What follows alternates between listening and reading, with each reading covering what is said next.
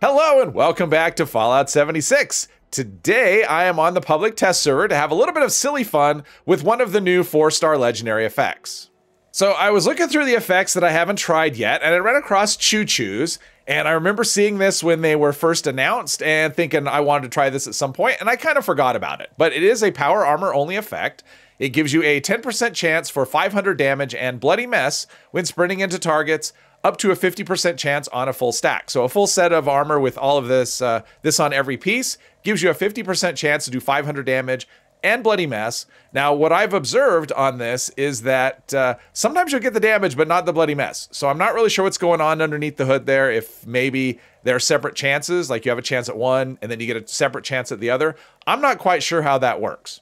Now, this is similar. It's similar and different to the Pain Train perk. Pain Train perk triggers every time. It's not a chance to thing. And Pain Train says it devastates and staggers enemies by sprinting into them with power armor. So it's the same thing, except the devastate part is kind of a lie. Pain Train doesn't really do all that much damage, but the stagger could be very useful. For the moment, we're going to try this. We're going to try this with and without Pain Train in conjunction. So I have a full set of power armor. It is Union power armor, and every piece has the Choo-Choo's effect. So we will be getting the 50%. And this is one of those things where the build doesn't actually matter. I have unequipped Pain Train and I've unequipped Ricochet because I want to see what this does just with the power armor alone. And then we'll put those perks back on and see how they work together. It can actually be pretty effective. Now, I said the build doesn't matter, but there are things you could do. I mean, since we'll be sprinting a lot, might as well equip full charge, which basically means when you're sprinting, it doesn't take any extra fusion core energy, so your fusion cores won't drain any quicker by sprinting. And also power user, our fusion cores will last twice as long. And if you really wanted to go overboard, I'm not going to equip this perk, but if you really wanted to go overboard, you could use the legendary perk Power Sprinter, which at maximum rank will use 50% less AP, which means you can just run a lot farther. Now I am using Marathoner, so that means our sprinting will use less AP as well. All right, let's zoom this out as much as we possibly can and just start running. And we'll start with some soft targets. I mean, ghouls are not the toughest thing in the world, but that'll get a chance to actually see it in action. Get that 50% chance. Now, one thing I have noticed is that the hitbox is quite generous on this. I mean, just being near an enemy. Now that could be actually a tough thing. There we go. See, I was sprinting and it ran into me and it triggered the it triggered the effect. But you can see we have a bunch of bodies here. Now, some of them died, some of them triggered bloody mess, some of them, like this one didn't, right? This one just died, it didn't trigger bloody mess, and it still died. So I'm not really sure what's going on with that. It seems like I mean, at least the way it acts, like they're separate things, like they're separate chances. I don't know if that's how it's working, if it's a bug or what, but that's what I've observed. But you can see 50% of the time, kind of feels to me like it's actually more than that, to be honest. It feels like I'm killing these enemies. And so this one died, didn't trigger bloody mess. This one, so it almost feels like maybe there are different chances. And so the 50% chance, like you're getting two 50% chances. Because see, this one was on the other side of the barricade. The hitbox is very generous. So it feels like maybe you have a 50% chance at the damage and then another 50% chance at bloody mess, which means you're gonna kill enemies most of the time because bloody mess just kills them, right? It just explodes them and they're dead. So yeah, I'm not quite sure how it's working, but it's very, very effective. It's very frequent too. I mean, this one right here, I was here, I ran to this target and this one died. It doesn't say anything about area of effect, so I'm not really sure what's going on with that, but you can see, and there's a couple of bloody messes right there. So we're still working with just the armor, no perks or whatever. I just want to see how this armor does against these targets that are here. Oh, it triggered. All right, so, well, did it trigger? Yeah, it triggered. It took almost all of his health. And that one, yeah, see, it almost took most of his health. Or it took most of his health. It didn't almost do it. It took most of his health. And the terrain, obviously, having a nice flat runway would be super helpful, but see, now this isn't triggering. It was triggering a lot at the, against the ghouls. There we go. And got him and finish you off. There we go.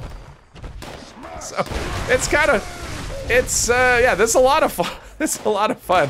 When I was messing around with this yesterday, I found myself just looking for places on the map to go and running around running through enemies just because it's highly entertaining. I mean, it's completely ridiculous. And of course, we can make it more ridiculous by adding in perks and other things, which we'll be doing. I think I can just run into this. There we go. Just run into that and come on. And yeah, I'm not sure what happened there, because sometimes it almost feels like there's a little bit of a delay, and other times it's just kind of stubborn. It doesn't want to trigger. There's another guy over here shooting at me. Let's see what we can do with him. Apparently nothing. Apparently there's nothing we can do right here. Okay. And I didn't even hit him. I ran into this little barricade. He's in such a good spot. And yeah, the proximity is kind of funny. It just seems like some of the times just having the enemy near something you run into is enough. So it's almost like it has a tiny area of effect. I don't know that it does, but it kind of behaves like maybe that's what's going on. All right, so we've thrown on Pain Train. Now Pain Train it only does a little bit of damage, so it's only gonna add a little bit of extra damage, but it does trigger every time, and the stagger can be useful. So that way, if you run into something and it doesn't trigger the effect, you know, the armor effect, staggering the enemy should keep them from running after you, and then you can have another chance to come around for another shot. And we've got Ricochet, so some of those range attacks will deflect back and kill the enemies that way too. So this is a pretty good synergy we've got going between Pain Train, Ricochet, and the armor effect. I do like when you're running, I do like the power armor sprint. You kind of lean in with that left shoulder like you're playing football or something. So here we go. There is that. And we stagger. See, you can see the stagger. So you saw this guy, he staggered, so that would have been Pain Train, and then the armor effect, and then Bloody Mess. Okay, and Bloody Mess can actually trigger after the enemy's dead if you run through a corpse or something. So, and we took care of both of them. I gotta say, this is really fun.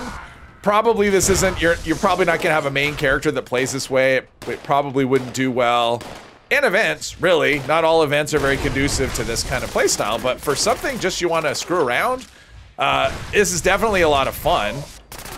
Okay. The downside is if the terrain doesn't cooperate, you can end up with a situation where you can't really run into the enemy. So even being near, okay, so we got that one. I think it would be funny. Now this is a power armor only effect. I think it'd be very funny is if you could put this on anything. Imagine like level 1 armor, level 1 light, you know, leather armor, and you put this on. I think that would be tremendously fun. But you can see, I mean, it's very, very effective.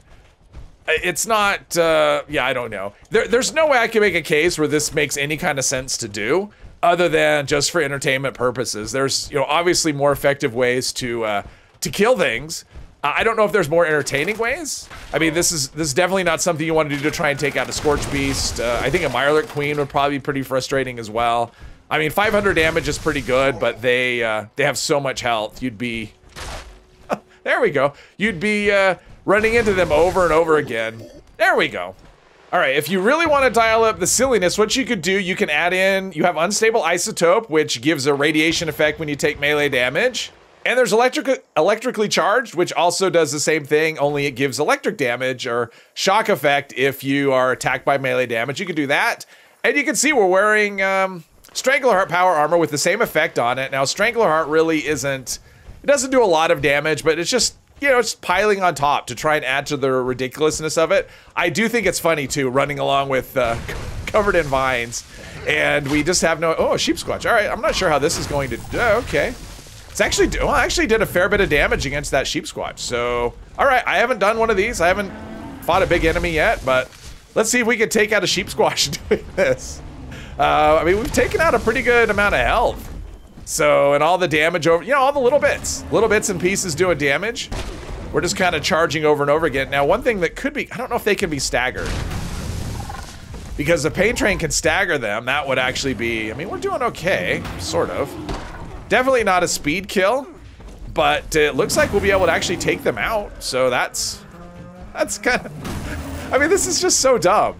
I think that's what I like about it. Anything that's really dumb that actually could kill the enemies, I just really like. And I spent a lot of time testing out this effect yesterday, just running around the map, and because it's a lot of fun.